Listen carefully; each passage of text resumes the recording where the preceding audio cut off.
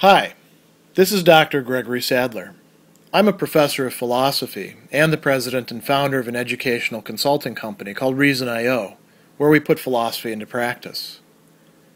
I've studied and taught philosophy for over 20 years, and I find that many people run into difficulties reading classic philosophical texts. Sometimes it's the way things are said or how the text is structured. But the concepts themselves are not always that complicated, and that's where I come in. To help students and lifelong learners, I've been producing longer lecture videos and posting them to YouTube. Many viewers say they find them useful. What you're currently watching is part of a new series of shorter videos, each of them focused on one core concept from an important philosophical text. I hope you find it useful as well. In his dialogue, the Crito, named after the main interlocutor of the dialogue with Socrates, Plato has that character provide some arguments for a position that he's advancing in relation to Socrates' trial, Socrates' impending execution, and the possibility of escape. Crito is a rich man from out of town, and he's a student of Socrates and also a friend. And so he comes in and he says, look, I've bribed the jailer. We have the escape plan in place. You just have to come with us. And Socrates says to him, well, let's think about this. So Crito is trying to convince Socrates that it's the right thing to do. And I've put it here on the board the main arguments that Crito is advancing. You notice that he doesn't just have one single point that he just harps on over and over again. Although there is going to be a common thread running through all of these, and we're going to look at Socrates' response to that in some of the other core concept videos about this. So Crito wants to get Socrates to leave Athens. This is his main point. Socrates should flee Athens. He's been sentenced to death. The trial was, rather unfair, and Socrates said, look, I'm not going to get a good trial from you, so I'm going to use this as a talking point piece. You had your chance, Athens. That's all discussed in the Apology. So Crito says, look, Socrates, you should leave now.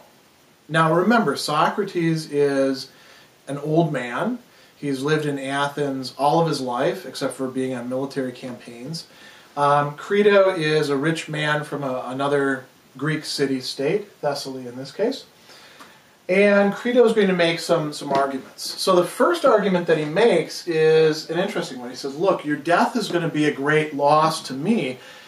You're the kind of friend that I can't easily replace. And what does he mean by that? He means not that, well, you're a rich friend or you're well-connected or anything like that, because Socrates isn't.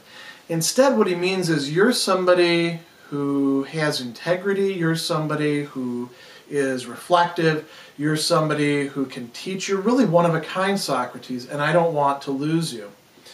So that's an interesting argument, and you would think that Crito could just stick with that, but instead he moves on immediately to, and besides, what are people going to think? Here I am, a rich guy. We've got other friends that are rich as well, and we would put ourselves out for just about anybody. Are they going to say they really didn't like Socrates? They must not have cared for him because they valued their wealth more than they valued the opportunity to bribe the jailer and get him out of jail. Now notice that that's making the assumption on the part of those people that, given the opportunity, Socrates will go along with it. Socrates isn't going to go along with it, and that's one of the weaknesses to Crito's position. And we're going to come back to this people will think thing in a few minutes. Another argument that he gives, he says, look, the plan is ready. So this is an argument from what we might call expediency or active possibility. He's saying, I've already bribed the jailer. We've already got the escape plan ready. Don't worry about us. The people of Athens are not going to be able to hurt us. They're not going to be able to attack our reputation if we get you out of here. We're going to be in another Greek city-state, and we'll be okay. And none of your friends here are going to suffer because of it. So that's a third argument being given. The fourth, which is the most interesting, the one that's going to be the sticking point that's going to get Socrates reframing the argument, Crito goes on and he says, oh, by the way, it's wrong for you to stay here and allow yourself to be executed. Morally wrong. Not just it's imprudent or not profitable or a bad idea, not just people are going to say stuff about us, not just it's going to be, a real loss to me and to other people who love you, but Socrates, you're doing the wrong thing by actually staying here. And Plato has Crito give 3 different reasons for this. One is, this is a very interesting one, look, Socrates, if you stay here, you're doing exactly what your enemies intended. They wanted to silence you. They've wanted to silence you for a long time. Now they're finally going to get the chance, and you're playing right into their hands. So you're doing something wrong.